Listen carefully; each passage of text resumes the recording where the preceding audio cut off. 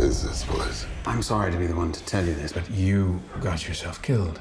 I've always loved the choices you make in movie roles. What was it about Bloodshot that made this the movie you wanted to make? It was a very challenging concept to play a character that has to relive this horrific nightmare again and again.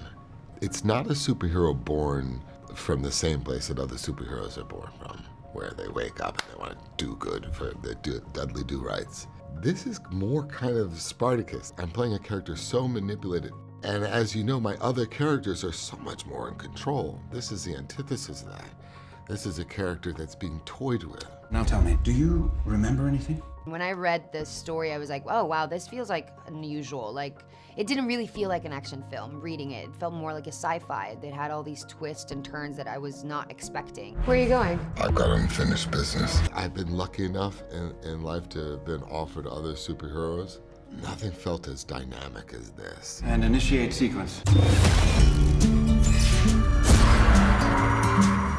With all of Vin's film franchises, he talks about the word family. It comes up a lot both on and off screen. Give me a personal moment or a piece of advice Vin gave you that made you feel like family. He calls me Chi-Town. So when I first met him, like we took a 45-minute walk in between takes once just to talk, because we had never hung out or met. I'm looking forward to it. He was just pretty much giving me advice on character and how to protect your character. His advice to me was, no matter what character you play, or what character you have, is yours. So own it. And when you leave that film, own it.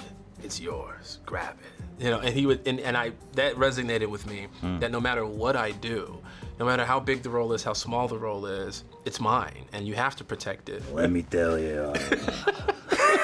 Pretty good. Yeah, thanks. Yeah, no, honestly, he creates this environment that is so welcoming. You know, he jokes around a lot. He's, and honestly, I think you see it in the movie where there's this great ensemble, you know, and we all hung out together. We were all like, you know, pretty tight. And one day he got his kids and he got the whole crew in. We're supposed to be shooting and he brings all the crew in and his kids just did this performance for all the crew to like entertain him. And I think it's just, he brings his family along with him. And by the end of the movie, you feel like you are family. Do I know you guys? I don't think so. I have been part of Vin's family for a long time. I love his wife and his kids.